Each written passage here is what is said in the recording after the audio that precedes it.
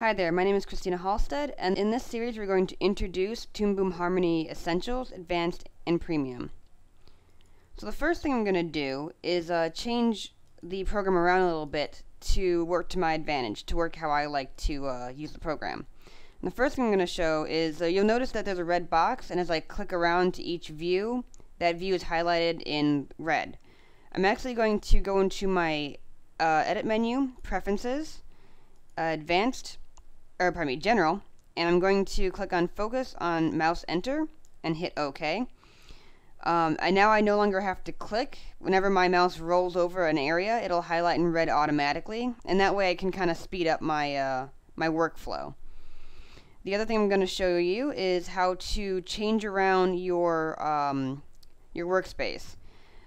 Each of these tabs can actually be picked up and moved around and put into different areas.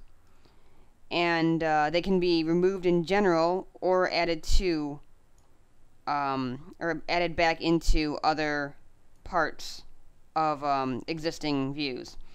And you can actually drag these around as well with the gray bars. What I'm gonna do is actually keep everything here, but I'm going to show you that you can actually remove them permanently by choosing that tab and hitting X. And you can always bring them back, or into any other view for that matter, by hitting plus, and then dropping down to the view that you want to add to that particular square. And so now I have my top view back, and my camera view, and my drawing view. And what we're going to be working on today is we're going to be creating a scene that's going to end up looking something like this. You're going to be learning both paperless frame-by-frame animation, and you're also going to be learning how to use a puppet. And I'm also going to be teaching how to add effects and camera moves like the one you saw there, as well as bringing in bitmaps and how to use templates. So let's begin.